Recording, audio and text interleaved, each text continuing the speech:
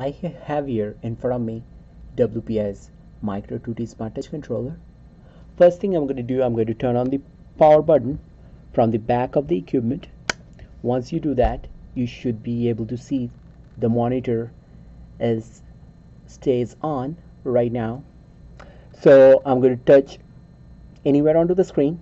That opens up the main menu. Click onto display all channels. Right now my nanoliter injector is actually connected to the output 1 in the back of the Micro2T controller. So that is the pump 1. So I click on the number 1, it opens up pump 1. I go to the configure button. I enter the volume target, for example 100 nanoliter. I enter the delivery rate, for example 5 nanoliter per second. I can change the unit by clicking onto the nanoliter per minute, or I can stay at the nanoliter per second. I can change the motor drive to smooth or max load. Make sure you are selecting the syringe. The right syringe option for the nanoliter injector is NL. Once I do that, I go back again. My settings are saved temporarily over here for the pump 1. Now I go to pump 2. It should say pump 2. I go to the configure.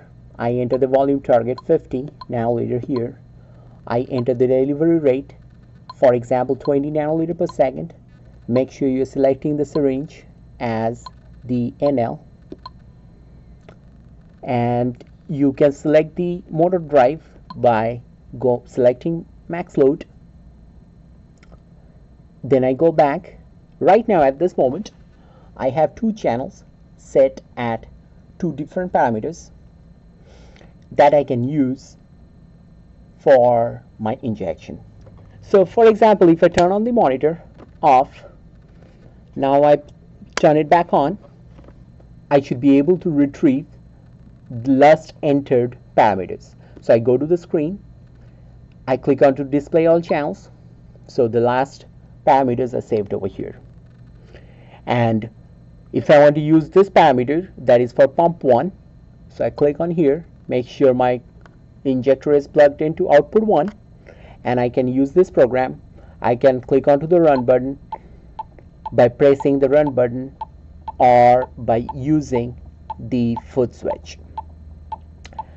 Similarly, I can take the injector out of the output 1, plug into the output 2, and I would be able to use the pump 2 program or the parameters. So this way you can use some of the parameters that you enter into the Micro2T controller and use it with your nanoliter injector. And every time you turn off the Micro2T controller and turn it back on, you should be able to see that your program is already there.